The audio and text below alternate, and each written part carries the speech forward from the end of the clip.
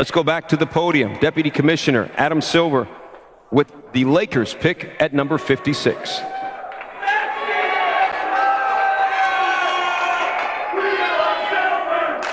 With the 56th pick in the 2011 NBA Draft, the Los Angeles Lakers select Chukwudiebere Maduabum from Lagos, Nigeria.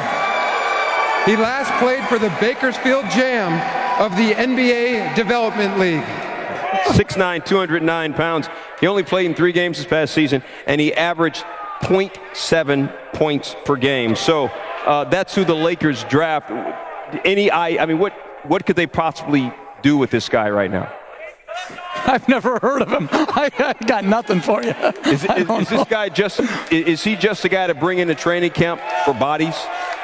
No, I don't think they would draft somebody for a training camp body. They must like his talent and potential. Listen, those guys, this is what they do for a living, is project down the road. You know, Mitch Kupchak, he does a great job there in L.A. I mean, the kid's going to get a chance, and we'll see what he's got. But when you see .07, that reminds me of what I did at Nazareth way back when. So,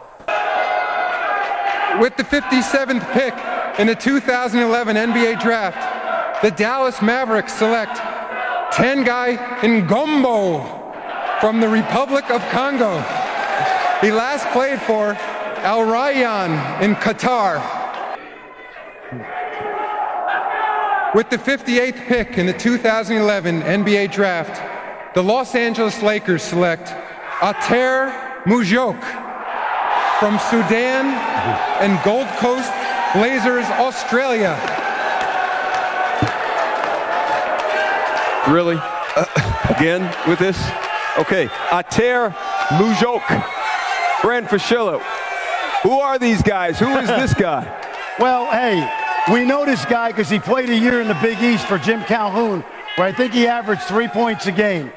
He left to Sudan years ago, went to Australia. Now he's back playing over there. I happened to see him last week in Treviso, Italy at the Adidas Euro Camp. He's long and athletic, very raw. It's another reach.